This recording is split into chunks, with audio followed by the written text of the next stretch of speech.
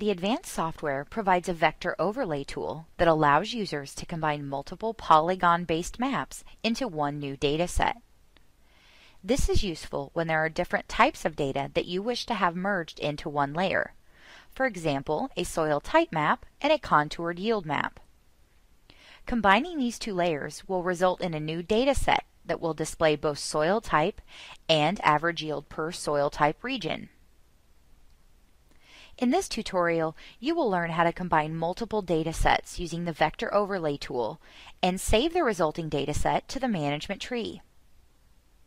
Begin by creating a new map and add all datasets to the current map that you intend to use in the Vector Overlay tool. Once all layers are added to the current map, create a new generic layer by going to the File menu and selecting New Generic Layer, or by clicking on the New Generic Layer icon in the Mapping toolbar.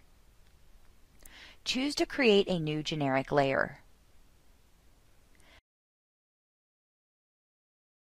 The Generic Editor window will now open. Select the Vector Overlay tool from the Edit menu, or by clicking on the Vector Overlay tool under the Special Tools heading. The Vector Overlay Settings dialog will appear.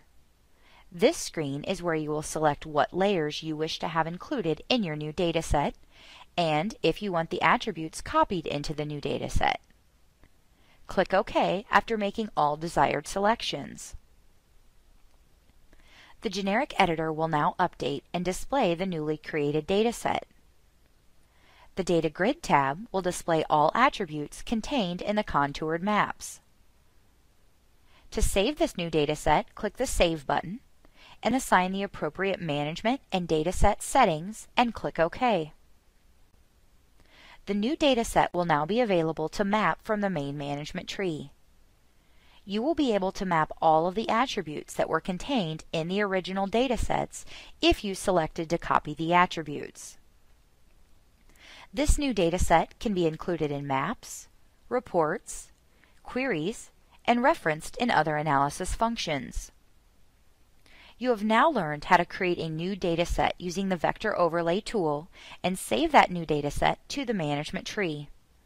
Please review the other tutorials to learn how to utilize other key features of the software.